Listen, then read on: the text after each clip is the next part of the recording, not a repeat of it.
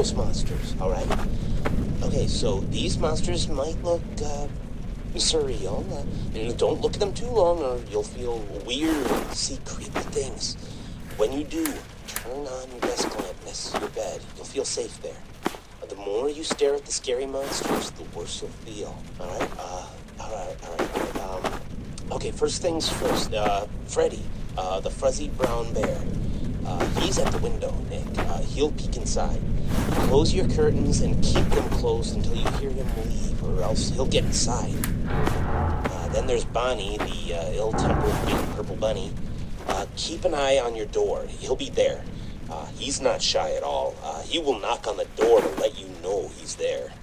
Once he opens the door, shut off the lights as fast as you can, Nicky. He can't see you well in the dark, and he'll leave. But make sure you're sitting down when you do that, all right? Okay, then there's the chicken.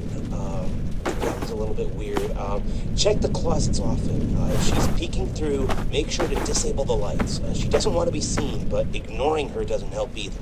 If she does catch you with the lights on, she'll scare you and stun you. Now look, I know this is a lot to take in, little Nicky, okay? Just listen carefully and try to remember it all. Please, okay?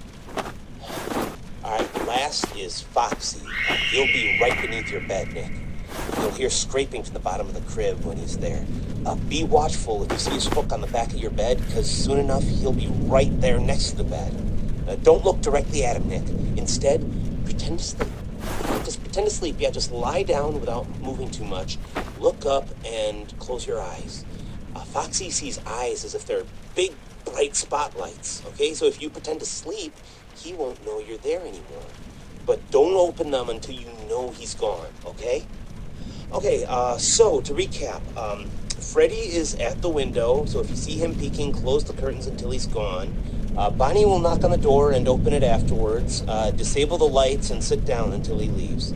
Chica will try to stun you by scaring you, so if you see her peeking through the closet, shut off your lights and don't pretend to sleep. She'll think you're gone. And Foxy will appear under your crib and move upwards, so when he's next to your bed, pretend to sleep until you hear him leave. All right, you got all that? All right, good. Listen, I have to go, little buddy, okay? Just hang in there. They'll leave at 6 a.m., I'm sure of it. You can do this, okay? They're more afraid of you than you are of them. I think.